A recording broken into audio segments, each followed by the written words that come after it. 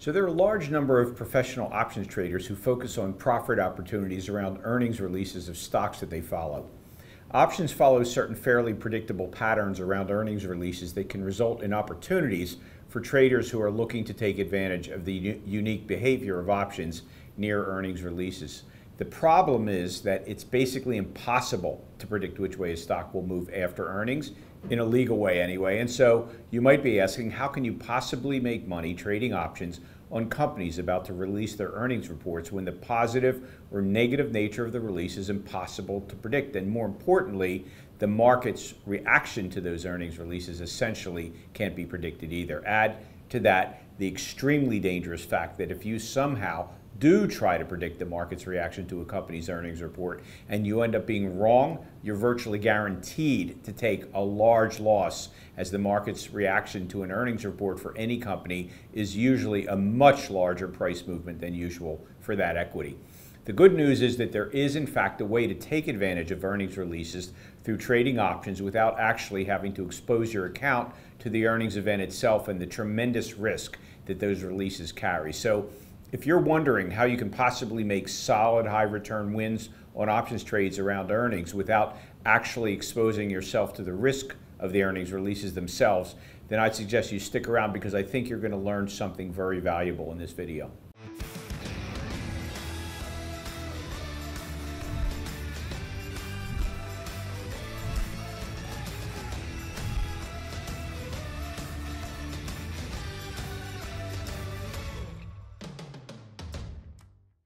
Hi, I'm Seth Freuberg, and I'm the head trader of SMB Capital's options trading desk.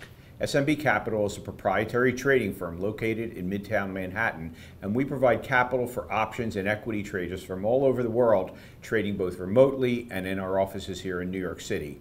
You'll want to click our subscribe button right now so that you don't miss any of our free trading videos produced for the trading and investing community. So, what I wanted to cover with you today involves the fact that options have an element to their pricing that no other financial instrument has, and that is what is known as the time premium that is embedded in an options price.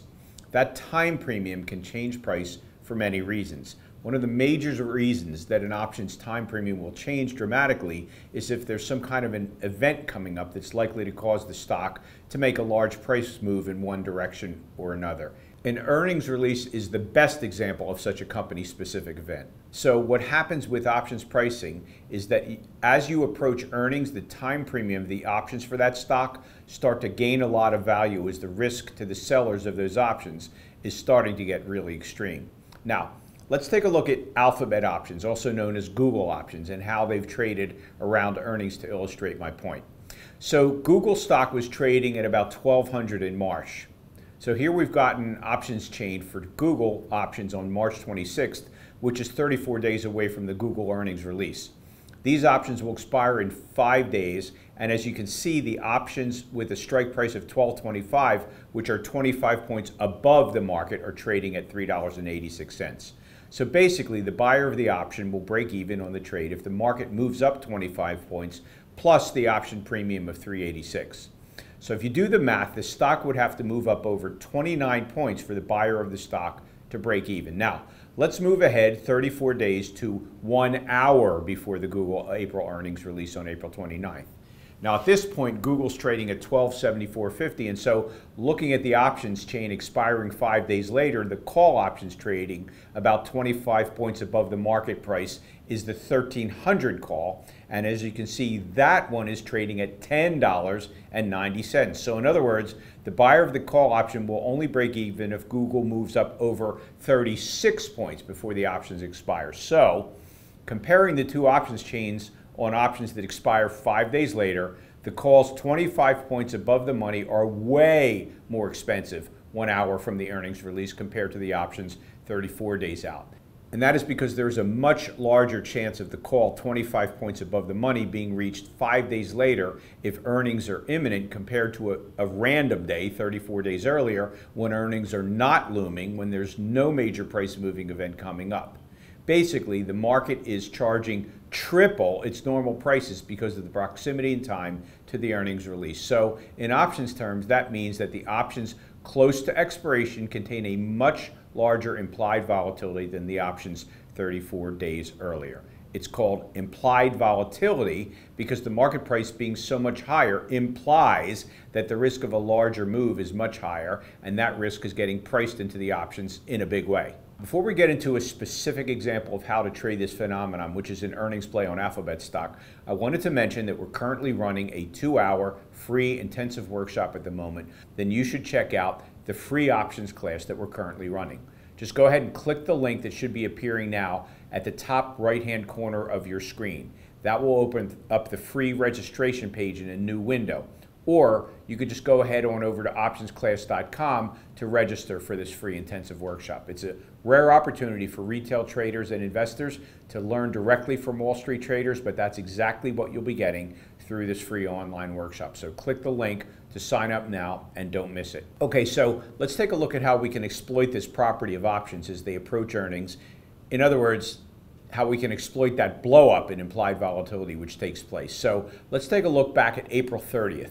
Looking at the morning after Google released its earnings report. As you can see, Google dropped over 100 points because the market was obviously disappointed by the earnings release. Now, there is a tendency for certain stocks to anticipate that a stock will react to an earnings release the same way that it did to the previous earnings release. In other words, there's kind of a recency bias as to upcoming earnings releases for certain stocks. Some stocks have this tendency and others don't. And there are actually scans available to discover stocks which in fact have this tendency. So if Google was such a stock, then that tendency gives rise to an options play exploiting this.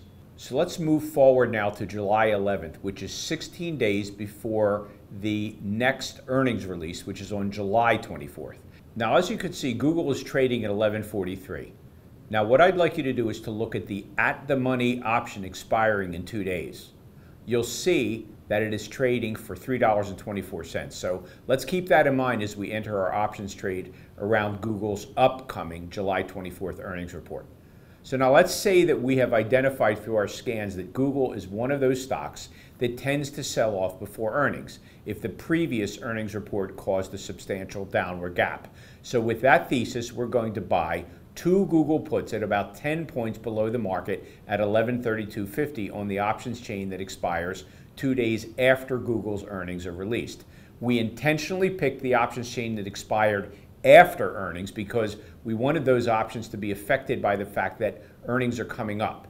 If we bought options that expired before the earnings were released, the earnings release would have very little, if any, effect on the pricing, obviously, as they won't be exposed to the big move that usually comes at earnings.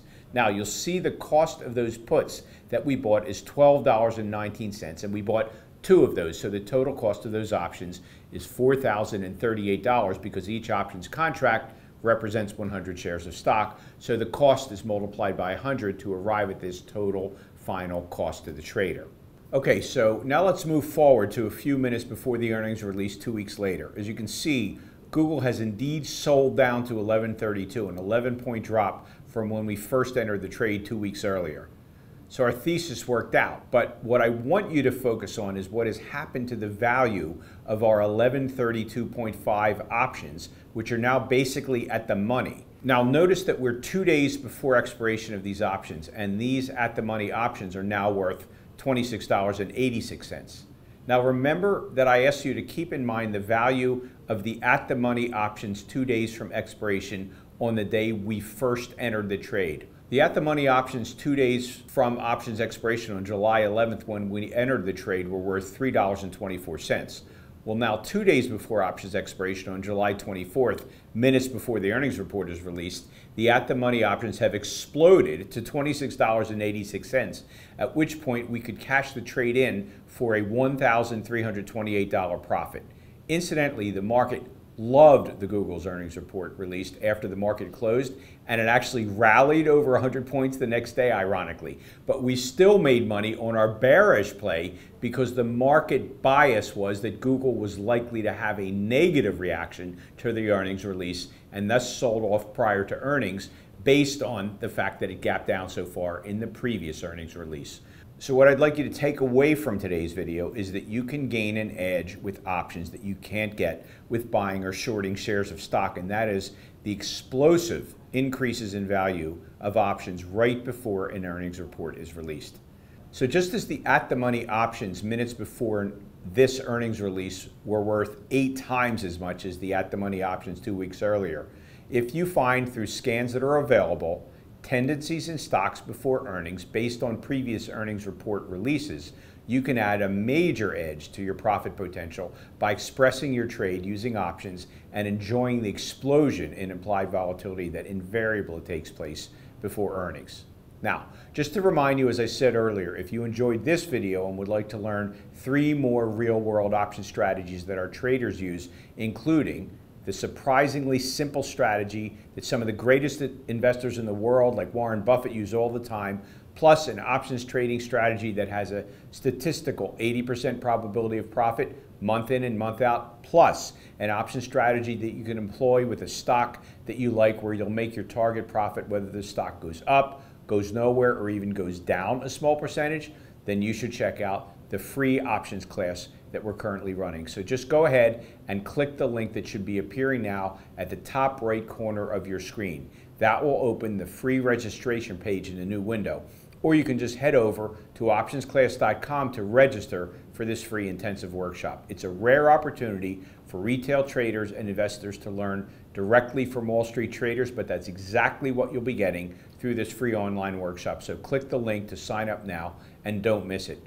And one more thing I'd like you to do is go ahead, please, and click our subscribe button so you don't miss any of our trading videos produced for the trading and investing community. And while you're at it, please add your feedback in the comment section for what videos you'd like us to produce next, as well as what you found to be helpful from today's video. So from all of us here at SMB, trade well.